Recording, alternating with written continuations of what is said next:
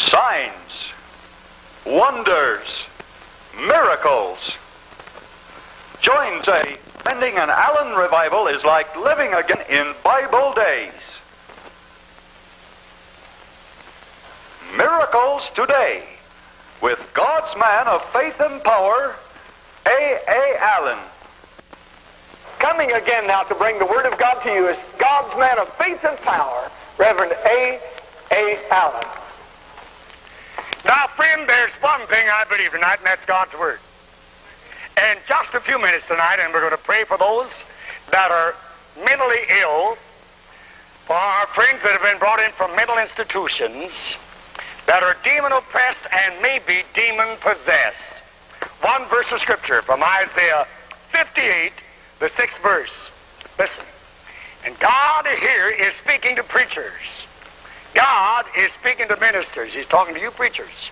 Is not this the fast which I have chosen, to loose the bands of wickedness, undo the heavy burdens?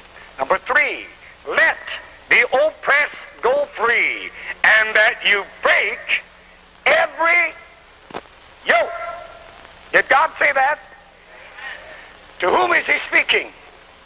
He's speaking to people that will fast and pray. Remember when Jesus spoke to his disciples, he said, this kind cometh out only through fasting and through prayer. And there's many kinds of sicknesses and diseases that will never vanish and never disappear unless the minister or the believer that's going to minister to the sick and the suffering is going to fast and pray, because with fasting comes power. There can be no genuine anointing or power of God unless you pray. Moses fasted and prayed 40 days, and when he came off of the mount, his face was so shining with the glory of God, he had to put a veil on his face. Even the people couldn't even look at him because of the glory of God. Is that right?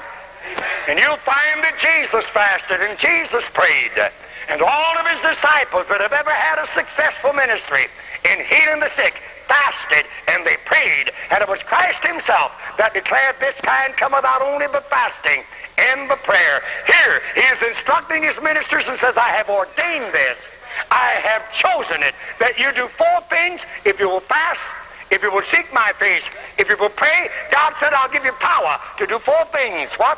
Loose the bands of wickedness, undo the heavy burdens, and let the oppressed go free. In other words, free men and women that are oppressed. Now I want to tell you what oppression is. And tonight, possibly I may pray only for those that are oppressed. Listen, from Deuteronomy 28, the 28th verse, and I quote, the Lord shall smite thee with madness. Now this is the nervous disorders, the mental sickness, that thousands of people are bound by today. And you'll be smitten with madness. And he mentions many other kind of diseases and infirmities. Listen at the 28th verse. Thou shalt grope at the noonday as the blind gropeth in the darkness. Thou shalt not prosper in thy ways, and thou shalt be only oppressed and spoiled evermore, and no man shall save thee. That means no man is going to be able to help you until you meet the conditions that God has laid down in his book. When you meet the conditions laid down in God's book, then and then only can someone help you. Did you know there comes a time when mental sickness and nervous disorders, even the psychiatrist can't help you? My Bible says, and no man shall help thee. And it goes on to say, because thou servest not the Lord thy God with joyfulness and with gladness of heart, therefore thou shalt serve thine enemies, that's the devil, which the Lord shall send against thee, and so forth. And he describes, and listen to this, he, that is Satan, shall put a yoke of iron upon your neck until thou be destroyed. And God said it's because of sin, self-will, and disobedience. But here God has commanded that every preacher, and that includes me, and tonight I claim this promise, that we break the bands of wickedness, undo the heavy burdens, let the oppressed, which is a curse, Lift the curse. Let the oppressed go free. Now in the 10th chapter of Acts, the 38th verse, my Bible says, and I quote, God anointed Jesus Christ of Nazareth with the Holy Ghost and with power, who went about doing good and healing, listen, healing all that were oppressed of the devil. And some may say, Jesus is the only one who can do that. Then if he was talking to himself in Isaiah 58:6. And if he is, but he wasn't, he's talking to me and you. He said that he's talking to someone else, that you break every yoke, that you undo the heavy burdens, and that you let the oppressed go free. Now, a person who is oppressed today is in the same mental shape and the same mental condition they were 1900 years ago when Christ healed them. Is that right? So Webster tells us a person who is oppressed, that is, oppression means to be burdened spiritually. To be burdened spiritually is a weight. Listen, do you feel that there's a weight on you or around and about you, whether it's in your mind or in your body? There's just a burden, an oppression, a depression that's burdening you down. Some of you go to church, you can't sing. You hear other people rejoicing and they're happy. They shout. They sing a song. Some little housewives go about their work all day long as happy, cheerful, a big smile. Their faces shining, they're humming, they're singing, they're happy. They greet their husbands when they come home. They say, oh, honey, I've had the best day, and my, they've got the best supper fixed for their husband. And some wives meet their husbands.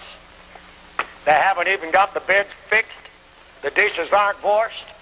If he wants anything to eat, bless God, he can fix it himself or go to a cafe. Now, I know what I'm talking about. Why? All day long they've been mentally oppressed. They're sick, they're diseased, they're afflicted. They have no victory. No wonder some husbands, I don't say they should do it, but I say if he's a sinner, no wonder he stops at a bar before he goes home. No wonder he takes a case of beer home with him. No wonder he doesn't want to come home. And no wonder he stops at the pool hall and doesn't get into midnight. He don't want to come home and look at that...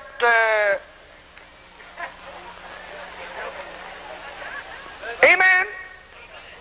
Every time he comes home, somebody meets him with a frown and with a grouch. He can't stand it. No wonder husbands are leaving their wives. No wonder wives are leaving their husbands. There's never been a time when there's so much divorce and remarriage. And somebody said, I just married 6 times and I'm going to try it the next time. And 7 is a perfect number, and maybe I'll get a perfect man after all. Listen, the next one you get may be 10 times worse than the last one. I've never seen the time when so many homes are being broken up. And generally, it's because the companion is oppressed. Am I right? So a person who is oppressed is burdened down as with a weight. It means to be weighted down. It means to be crushed. It means to be burdened or trampled down by abuse and by authority. And husband, do you know that maybe your wife is mentally ill? Generally, they're the last ones to confess it, and many times even to know it. But they're burdened down and trampled down by abuse or by authority. They're crushed, they're burdened, and they're trampled down by some kind of a foul force. Mentally, they're not right. But this is what God has called every preacher to do. And do you know that psychiatrists today are sending many of their patients back to their ministers and saying, why, my friend, this is not a case for the doctor. This is not a case for the psychiatrist. Why, this is a case for the church. This is a case for your minister. This is a case for your preacher. And many psychiatrists today are saying, why, your sickness, your oppression, your depression has a direct connection with the devil, has a direct connection with some kind of a spirit that isn't right. This is a case for your preacher. Go to your church. Many of them are saying, well, I went to the preacher, but he sent me to you. But many psychiatrists today are sending their people back to the church saying, this is what God told his preachers to do, and he didn't tell the psychiatrists to do it. This has something to do with evil spirits and demon spirits, and it's a job for the preacher. God told me it was my job. And tonight, in the name of Jesus, according to his word and his great commission, we're praying for those that are mentally sick, for those that are oppressed, who are trampled down, that are burdened, that are troubled, that are distressed. Hear me. God called me to do it, and as sure as God called me to do it, he's going to stand by my side while I do what God told me to do. How many believe God will do it? Do you believe it? Brother Bob, on the second row here, there's a little colored lady on the very first seat next to the aisle. God said, what? I've ordained this, I've chosen it, that you loose the bands of wickedness, that you undo the heavy burdens, that you let the oppressed go free, and that you break every yoke. Do you see what's happening? He can't get down here with her. She is demon possessed. Somebody help her. Somebody said, is that play acting? No, this is real. This woman is demon possessed. Everybody here, put your hands on your Bible. Can't get her up at all, can you? Now this is the way demons work. Leave me alone, Cornell. Leave me alone. Do what? Cornell, home and leave me alone. Leave me alone. Leave me alone. That is not this woman. That is a demon. Leave me alone. You are my husband. Leave me alone. You are a demon. Leave me alone and leave my children free. I am in the church and I don't want you. Leave us free. Let you go free? Let us go free. Let us go free. Let us. What is it?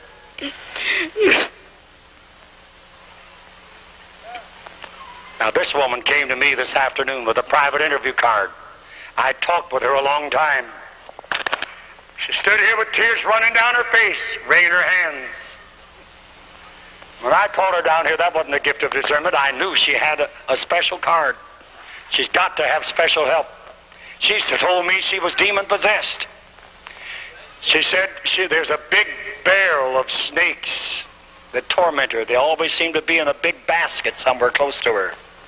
They strike out at her and they talk to her. She said there's one that's eating her face off. She said, look at my face. You see a close-up of it? Look at the scars on her face. Do you see all these scars and sores on her face? Look at these scars and sores on this woman's face. She said, one is biting me on the face all the time. Look at these sores. See these huge scars all over her, sores on her face? This woman is demon-possessed, and the thing you hear talking is not the woman. As the scripture says, in the 5th chapter of Luke, or Mark, at times it taketh him.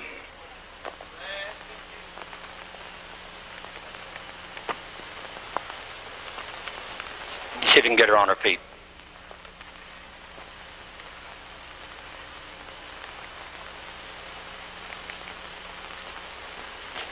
Look here now.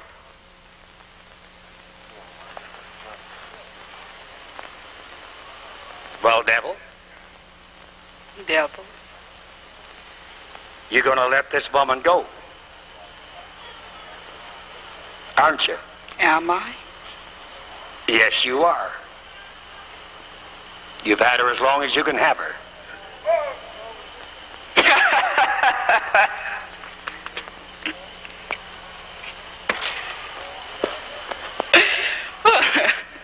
I said you're going to let her go.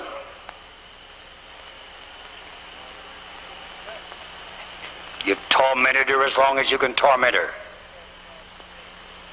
I see you. You're going to let her go. And she's going to be free, and you're going to torment her no longer. Aren't you? Aren't you? You devil. You tormenting devil of insanity. You devil of oppression. I'm going in someone else. You're going to do what? I'm going in someone else. You're going to go in someone else. Yes. You want to go in someone else. They didn't put the offering in. I see. You're going to go in someone that didn't put their offering in. Yes. Listen to this. It knows it's got to go. It knows it must come out. Because no demon can stand before a man of God who has the power of God in his life. And I say this humbly because it happens to be not me now. This is a demon talking. Everybody here that's got a Bible, put your hand on your Bible. If you haven't got a Bible, reach over and put your hand on someone else's Bible. Do you hear this? You say, is there anything biblical about this? The 12th chapter of Matthew said, when an unclean spirit cometh out of a man or a woman, it walketh through dry places seeking rest, it findeth none. And in the book of Luke, remember what happened in the 8th chapter? One man had a legion of them. And when they came out, they went into swine. And 2,000 swine ran violently down into a steep place and were choked to death in the sea. This goes to prove that when demon spirits enter into animals, the first thing the animal tries to do is to destroy itself. So the one objective of demon spirits is to destroy the mind mentally. Insane demons. The body physically. Infirm spirits. Luke 13 said, and there was a woman which had a spirit of infirmity and was bound together 18 years and could no wise lift herself up. But when Jesus came, do you know what he did? He cast a demon out of her, said, come out of her, thou unclean spirit. And he said further in the same chapter, ought not this woman, being a daughter of Abraham, be loosed, whom Satan had bound lo these 18 years, be loosed on the Sabbath? And the Bible said she was a daughter of Abraham, which could mean even a woman of a certain type of faith. But yet the devil had her bound physically. And you're going in someone else? Yes. No, you're not. Not under this tent. But you're coming out. Yes. You're coming out. Yes. In the name of Jesus, I command you to say, I'm coming out. I'm coming out. And I'm going to let her go. And I'm going to let her go. I can't stay. I can't stay.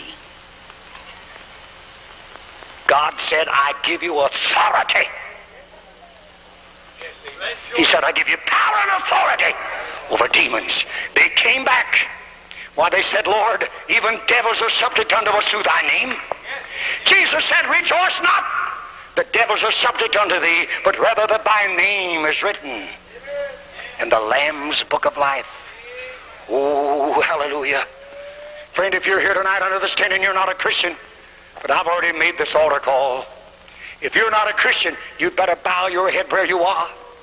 If there's sin in your heart, you'd better bow your head and say, oh God, be merciful to me, a sinner. Why, this thing's coming out of this one. And if you're a sinner and there's sin in your life, there's an open door and there is an invitation for this foul demon to enter into you. And I feel over in this section, I feel many sinners. You didn't answer that altar call.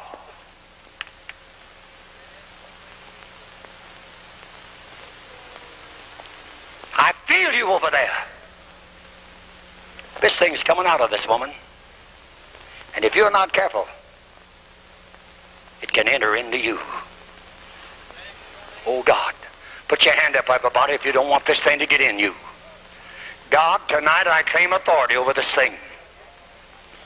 It's got to go to the pit. It's going to walk through dry places. It's going to go to the pit. In Jesus' name. Yes, God.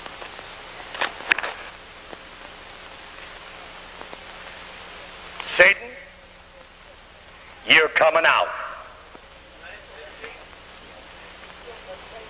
She's going to go back to her husband. And she's going to be a good wife. And she's going to love her husband, and her husband's going to love her. And she's going to have a happy home. And you're going to loose her and come out. You've tormented her as long as you can torment her. You know you're whipped and you know you're defeated. You know you can't stay. authority over you.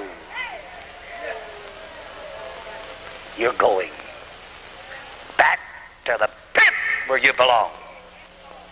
Aren't you? Aren't you? Yes, I'm going. You're going. Yes. When are you going? I have no more room in here. You have what? See, I got too much room for God. I have no more room in here. There's no more room for you. Are you listening? Put your hands up, everybody. This is an unusual case, but demons know they are defeated. Oh, friend of mine, if anything in the world is real, it's this. You ought to put up both hands and shout. Shout unto God with a voice of triumph.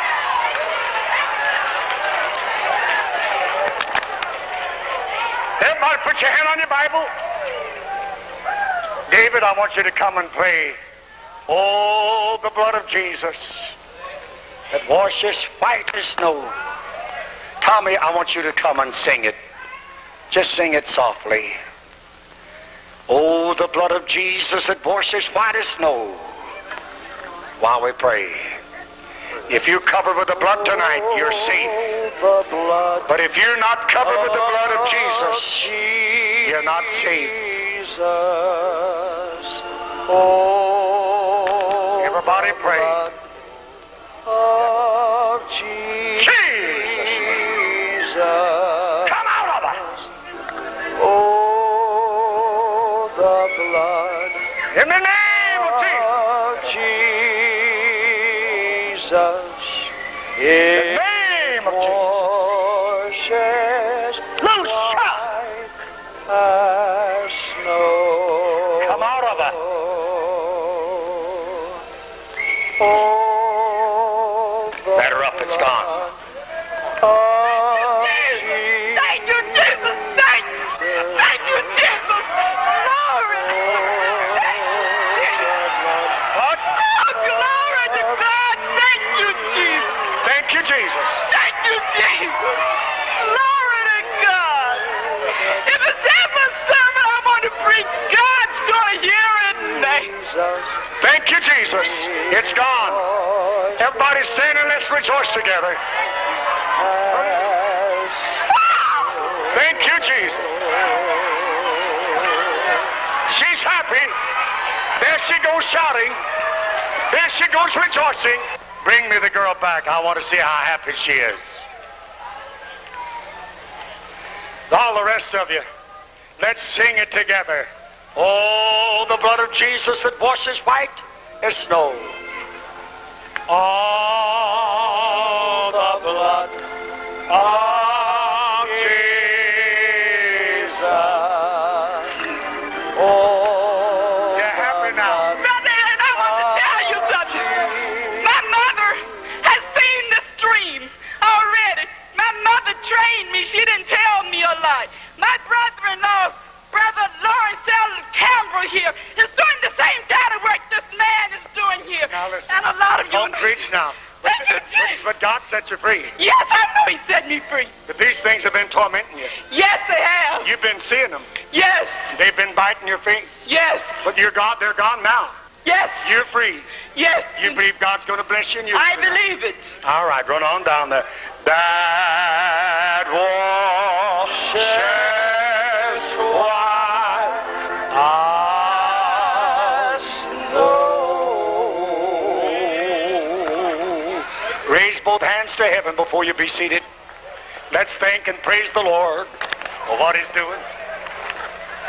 Find a seat now and let me talk right into your heart. If you do not believe that demons are real today, write for this great book. It is titled, Demon Possession Today, How to Be Free. I'll send it to you on request. If in your letter to us you'll let us know you're standing behind this great ministry, we'll just enclose an offering for the support of our television time to help us take care of the printing, the secretarial help, and the mailing. If you're mentally sick, ask for this book, The Curse of Madness, proving that America is headed toward the insane asylum. If you're just sick physically and need healing, ask for my book, God Will Heal You. And listen, I want to come right into your home in a new way. I can't do it now. I'm only on your TV screen. But in the days of the Apostle Paul, I quote,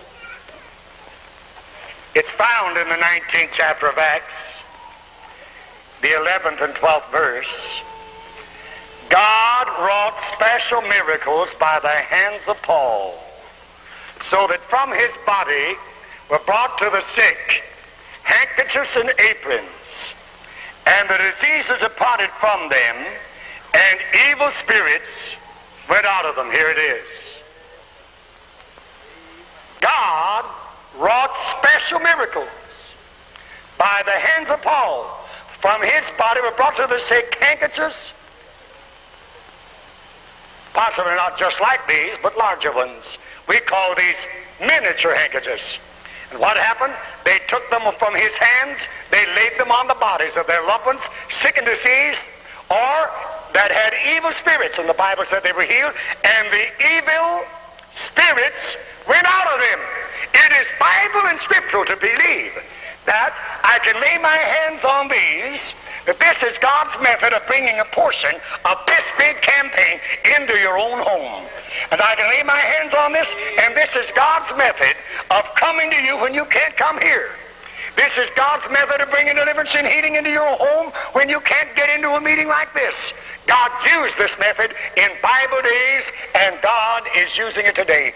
Thousands of people day after day write me and say, Brother Allen, I got the little prayer cloth or the miracle miniature handkerchief. I laid it on my son who was mentally retarded, or my grandmother was blind or something, and marvelous things are happening. God is healing them, and evil spirits are coming out of them. Many of you have a boy or a girl that's mentally retarded. Some of you have loved ones in a mental institution.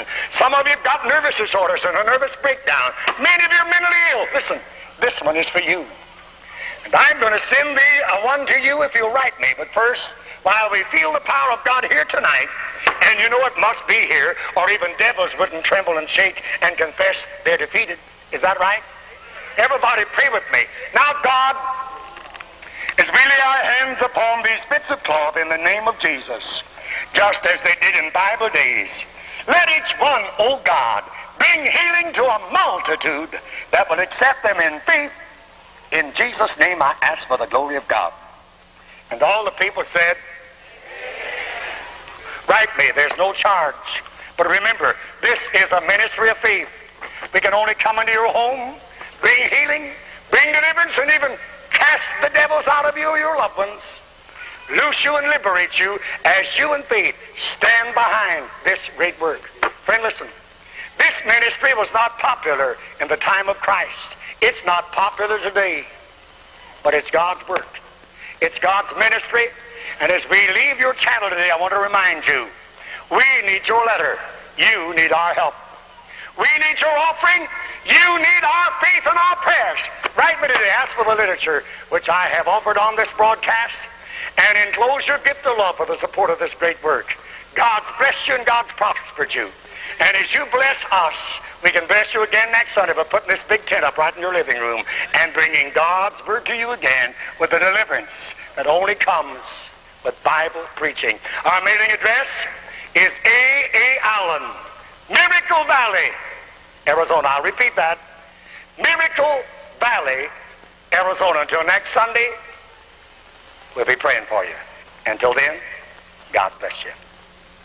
Address your letters and prayer request to A. Allen, Miracle Valley, Arizona. And remember, this telecast is supported with your faithful prayers and generous letters. Write today, A. Allen, Miracle Valley, Arizona.